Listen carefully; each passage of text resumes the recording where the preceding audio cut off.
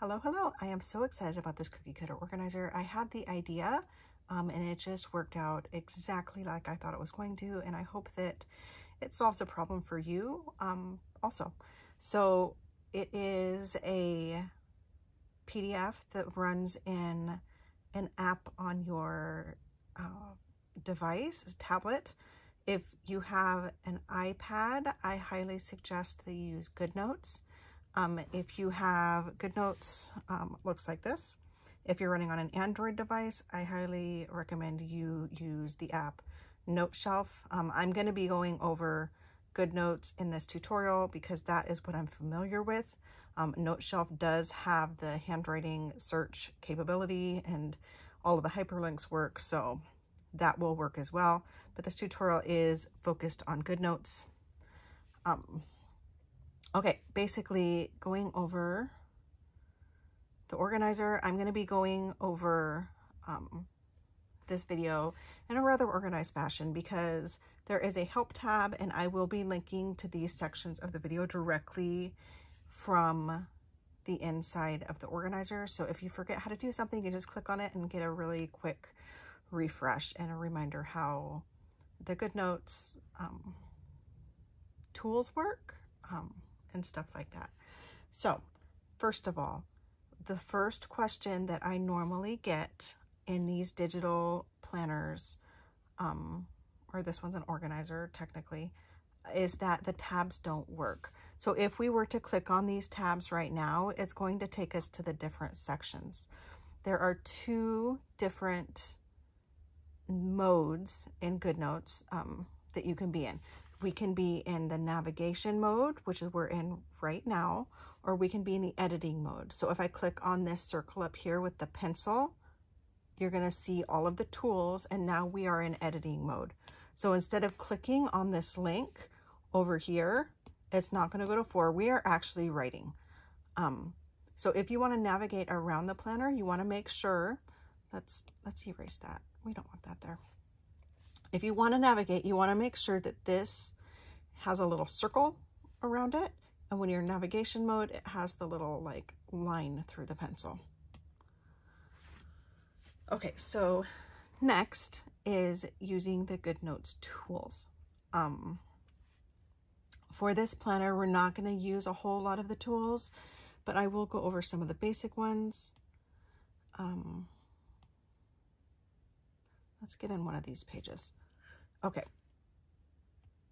So we have our writing tool up here, and if you click on it a second time, you can change the type of pen and the sharpness and the pressure sensitivity. And over here, you can change the color of the pen. Let's go with like a navy. And I usually just stick with I like the fountain kind of medium. That's what I like to write with. And then over here, you can change the thickness of the pen. So it's kind of thin, medium, super fat. So I think I'm usually in medium. Yeah.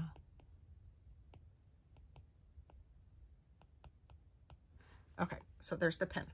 Next is the eraser. So you click on that one for the eraser, and it's just different sizes of eraser. So if you go big, just erase a whole bunch of stuff. This is a highlighter, which we won't use, and I don't imagine you would use a highlighter in the planner, but again, it has different sizes. And if you draw a line and hold it, it actually makes it straight. You can make it wiggly, or you can draw it and hold it, and it will make a straight line. Let's erase those out. We definitely won't use the shapes. The selection tool we might use. It's just, if you want to move your handwriting, you can circle it and move it around the planner, or tap it and you can resize it as well. If you find that you've written too big and you need to make like your text smaller to fit more in, then you can do that as well. We won't be using the elements. I will show you what that is though. They're basically stickers. These are stickers that I actually made for the planner, but there are some that come pre-installed. like the sticky notes come pre-installed. So if you wanted to put a sticky note on one of these to remind you that you're going to use it for a certain holiday or something, you can totally do that. And then the images, this is where you will insert images into your planner. And I will go over that in a little bit more detail in just a little bit. Okay, so those are text tool, last one. You can, if you don't want to write, you can type in your text, location. You can just type in if you wanted to. The thing about the text is it doesn't erase, like the eraser will erase that, but it won't erase the text. To get rid of the text, you actually have to select it and just delete it. And then the whole text box will go away. There's not a text box there anymore. If you like click around, there's no text box. And that is it for the tools. So let's move on to duplicating pages. Let's get out of editing mode. If you click kind of once, it expands out to the whole page. And if you click it again, then you get the tools at the top. Okay, so duplicating pages. Each one of these 15 sections comes with 1, 2, 3, 4 pages behind it to put cutters in. Some sections you'll need less, and some sections you'll need a whole lot more. So the beauty about digital planners is you can duplicate pages as many times as you want. So to duplicate these pages, that's actually come in section 1, so it's more obvious. So we have 4 pages behind section 1, but if I wanted more, let's say I knew that I had a whole lot and I want to put 12 pages in section 1. So I'm going to click on this. I'm going to hit the 4 boxes here. And then you can see that it selected the page that I was already on. So here's the section 1 and the first cookie cutter kind of organization page. So I'm going to hit select, and I'm going to select these 4 pages. I'm going to hit copy, and then I'm going to hit done. And now I want to put it after this last page. So if I hit the down arrow and I hit add page after and paste pages, it's going to add those 4 pages right after the 4 previous pages. And then I can do it again. So I'm going to hit add page after and paste pages. So now after section 1, we have 4, 8, 12 pages. And we can see that that's true by coming in here, coming to section 1, and now we have 1, 2, 3, 4, 5, 6, 7, 8, 9, 10, 11, 12 cookie cutter pages before we get to section 2. So you can keep adding as many pages as you want. Yeah, that's basically that. So that was duplicating pages. Moving pages. I don't really see you needing to move pages a whole lot. Let's get in here so we can actually see what we're doing. So I'm going to mark up a page so we actually know what this page is. Let's come in here and we're going to write move right across the front of it. So we know that this page right now is right after section 1, and we're going to move it to the end of section 1 because that's where we want it, or if we wanted it in a different section. So I'm going to hit these 4 tabs up here. I'm going to push down and hold it, and you just drag it to where you want it to go. So I see section 2 there. Let's actually put it at the beginning of section 2 instead of the beginning of section 1. And then hit close. So now if we go to section 1, that page is not there anymore. If we go to section 2, it has moved there. So if you need to move pages, it's super easy to do just like that. Okay, so let's come in, delete that mess. Okay, a general overview of the planner. So let's come out of editing mode, get in the index. The way I intended this to be used, obviously you can use it for whatever you want,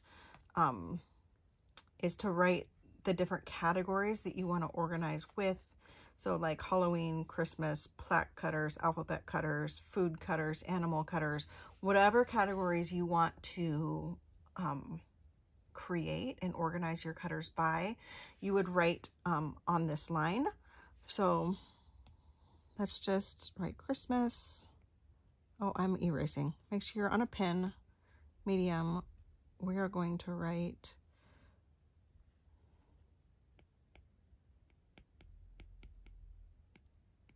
Christmas.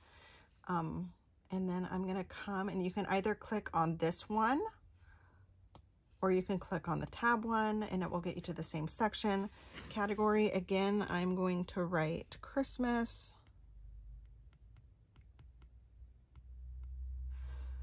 And then that's how you would fill in your index. So as you need to kind of fill it in, you navigate through the planner with this or this. And then we're in here. And then the way I'm going to use it is I'm going to upload an actual image of the cutter here.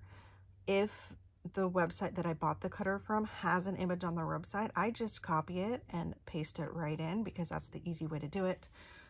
If they don't have an image of the cutter, they actually just have an image of like the line work that the cutter was made from, then I take a picture of the cutter and insert it, and then I'll put the line work kind of in the corner here. I'm going to show you a little bit later kind of a part way filled in planner and how I used it. But to get an image into the planner, you're going to click on this image tool. And over here, like if it was an image you had just saved, it would be right there, but it's not. So I'm going to click it again. And then you can kind of scroll through. I know I have a whole bunch of them down here. So we were in Christmas. Let's find the Christmas cutters. Okay, this cute little snowman. So now that snowman is inserted, I am going to move him up here. I'm going to scale him. And now I have that image right there. Just like that. So if this like line work wasn't filled in, I saw that I do have, you can put whatever you want on this, guys. So let's say that I just had a picture of the cutter there, but the line work wasn't in it. Then I can just put the line work right kind of in the corner over here, just so I have it for future purposes. And those future purposes for me every single time is Procreate. So if I come out of here, I can click on this image, click edit, push it again, hit share, copy, and then I'm going to come out into Procreate and I'm going to create a new page. I'm going to use 3 fingers, swipe down, and paste it. And now I have that image right in Procreate to start editing it or coloring it in or doing whatever I need to create a cookie set. So those images are saved and resizable from your cookie cutter organizer. Okay, so that is basically how I fill in cutter information. I am going to blast over to one that I already had on here. It's a little bit older. It doesn't have the help section, but it does have stuff filled in. Oh, wait, I can come back over here. So also the one that I'm showing you, this one has the cutter maker, the size, the location, and the description. This one where I have it filled in, it doesn't have the location, but it is on yours. So yeah. But anyways, I'm going to show you the searching your handwriting. So I have, this is the Christmas section. I have it filled in with quite a few cutters, and it's all filled in. So the absolute beauty of this planner is you can write whatever you want down here under the description. You could write down what you want to flip it to. anything. You can write anything, and then it's searchable just by hitting the search button. So let's see what I have a lot of. I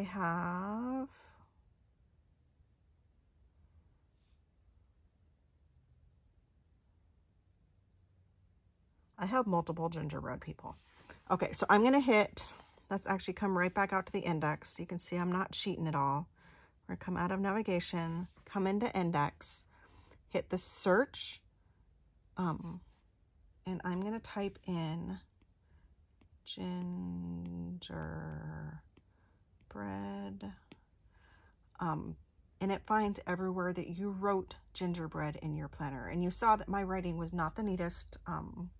Maybe if your writing is like super, super sloppy, it won't be able to recognize it, but it seems to be able to recognize handwriting great. So it found 2 instances of gingerbread on page 27. Here and here. If you hit the search again, it remembers your search. It found 1 instance, or was it 2? I wrote it twice here. So there was the gingerbread and the gingerbread house in these minis. And then there was the gingerbread man there. So that is how you, that's basically the power of this planner, is whatever you write. This doesn't just need to be a description of what the planner is. You can write any information that you want to search in that section. And I think that's basically it. I had another video going on how to install this planner. I actually did it with the